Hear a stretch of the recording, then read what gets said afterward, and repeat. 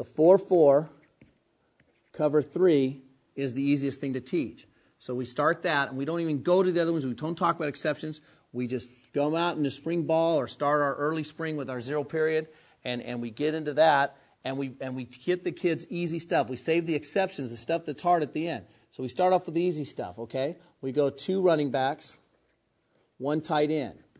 So this, for the most part, is going to be your pro set stuff. This is, for the most part, going to be your pro set stuff. We would start with pro, make sure kids know the rule. We could go twins. We could go twins closed, okay? So then we could add twins closed, okay? Then we progress. Then we progress to our 1 running back, 1 tight end, okay? And we start off with simple 2x2s right there, and we just test our rules there. So Panther's always there. We're in a simple cover 3, and we go through our rules, go through our routes, and make it easy on the kids. Of course, then what we can do, we can move that kid over. Okay, we can move that kid over and get into a trips closed. So we're still 1 running back, 1 tight end. Then we progress on. Get into our no tight end sets. Keep this thing easy.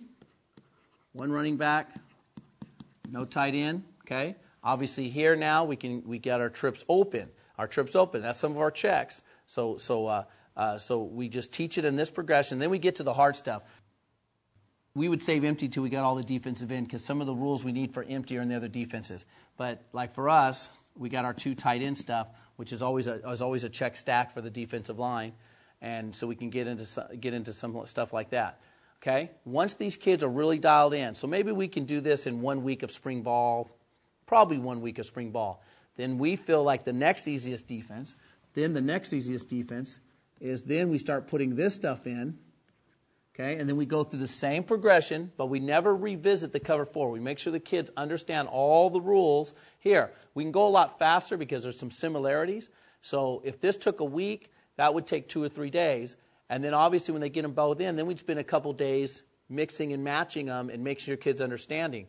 We're going to be totally out of spring ball and into June before we even mess with the 3-4, okay, the cover 4, because as you'll see later on this slide, there are some exceptions in that cover 4. So we are really big on linear progression. We don't take the shotgun approach and throw it all these at helter-skelter these kids and get them confused. We make them see the logical pattern in things. There's just logical patterns.